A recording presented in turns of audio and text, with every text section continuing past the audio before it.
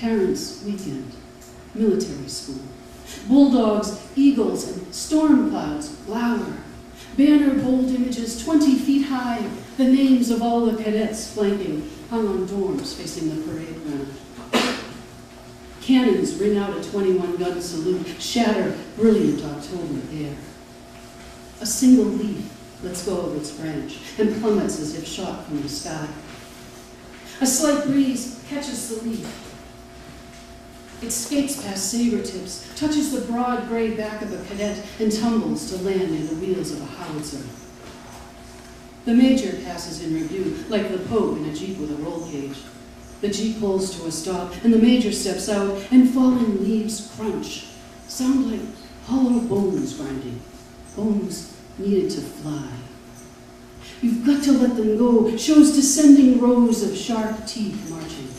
He sticks out his tongue, plucks a son, smooths baby fur, and places him on the walkway at his mother's feet. 12 years ago, she sent him away for the first time, dressed in navy pants and plaid shirt, new crayons tucked into a pint-sized backpack. 6 weeks ago, she wiped the milk from his chin and delivered him here to his new classmates, clad in khakis and crisp white shirts, confident they will always find work. The major smiles. A single blood-red maple leaf tumbles in the gutter where the rooks square off in March. In fall, leaves lose their green and reveal true colors.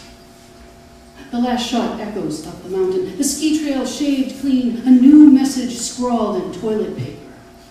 I want to wipe it away. Plant new trees like the potted ones we passed on the nursery, on the drive here. Golden yellow birch and the oak still holding on to green. The last leaves to turn, leaves that cling through winter, wait for spring. 21 brass casings lie scattered on the ground.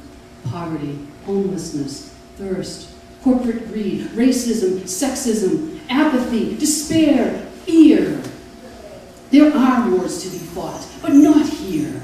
I want to say stop, but you can't stop leaves from falling. I want to scream stop.